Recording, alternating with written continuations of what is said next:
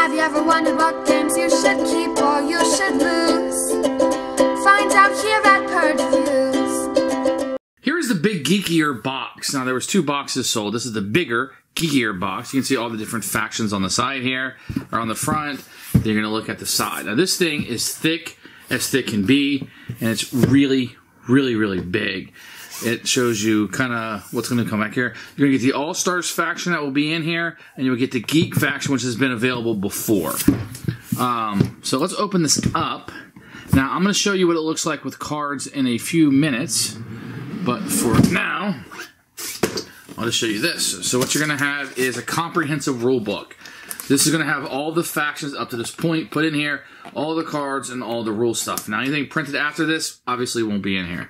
You're going to have a little section right here that you can put all your tokens in, etc. It's a nice little tray. And I'll show you what it looks like all filled up. And you're going to have here, this will come out. And then you'll have a place for all of the cards. The box is going to come with dividers for everything if you don't have it. And then there is the All-Star faction that will be included in this one. I'm not going to showcase all of these, but this will just be the dividers that will come for all of these. They're nice, real hard plastic. There is one for the bases, Sheep, Smash Up, the Geeks, etc. These are very, very, very nice. And here is the All-Stars that you're going to have in it. So the Servitor Cthulhu, you're going to have a Fan, Sprout, Enzyme, Puck. So it's going to be like the best of the best from the other sets, which is kind of cool, but they're all playing basketball, as you can see. Begin the Summoning. It's Astounding, Full Moon. Oh, that's cool with the werewolves. I like the werewolves. Friendship Power. So this is going to be different ones from all the different sets. That's really, really cool that they kind of put them all in one set. You're going to get some additional bases, the locker room and the stadium that you'll see here.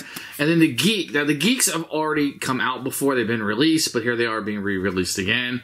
This is back when Will Wheaton was big. Felicia Day was really big about getting these out. A lot of games had them in it. Cosplay. So this is going to be the Geek spectrum you're going to have here. Once again, that one's been released. I don't think the All-Star has, but this one has been released before, which I have.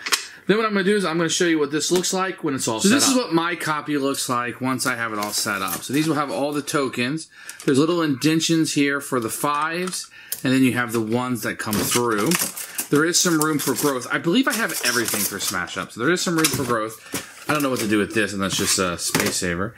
I put all the rule books, even though I have the main rule book that encompasses everything, I have some stuff in here that isn't. It's like Marvel, Smash Up, and some few others. I just threw the rule books in here. I didn't have anything else to do with them, so why not? Then this pulls out, and then I have all the cards through here. So the way I set mine up was, this is the bases, the Madness, and I put in the Munchkin stuff over here. So it's a little bit different on this side. This is everything up through Mythic Greeks, and then we start Mythic Horses over here and back. Over here we have the Marvel set, and then I had doubles of these. For some reason, they reprinted everything out for this box. These are all printed in the game already. This includes all of the extras, like the goblins, the sheep, etc., that you have in here. So there's plenty of room. As you can see, there's plenty of room for growth. So if they want to release more things, I definitely will have room. I think the box is pretty good. I can get in and out of here pretty quickly. It's deep, so sometimes it's going to be a little hard. You know, we're high up through here. We can see a little bit easier. Sitting at the table, this is kind of hard to see through because it's so. And then to put it back up,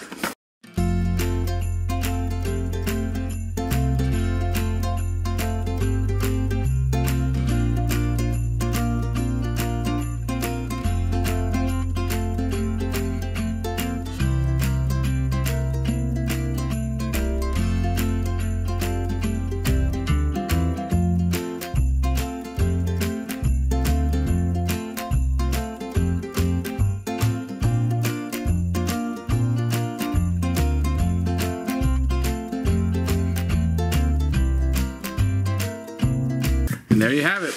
The Bigger Geekier Box. A good upgrade here. Although some people won't want to spend the money on this just to have a box, but it does make the organization a little bit better having all those small boxes. I think the box is very pretty. Has all the different factions and stuff on it. It's good. If you want to blow some money on this and do the upgrade, here you are.